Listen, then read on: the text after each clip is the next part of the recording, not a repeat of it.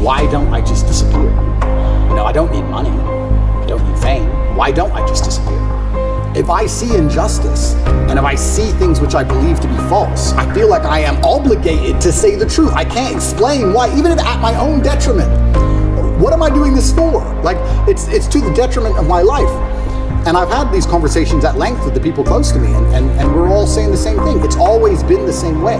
Humanity's always been the same way. There's been a select, small, few good men up against evil, and evil always outnumbers you. Evil always has more money than you. They always have more power and more influence than you. If you play any video game, when you get to the end boss, he always has more life than you. He always has more hit points, but you're the good guy.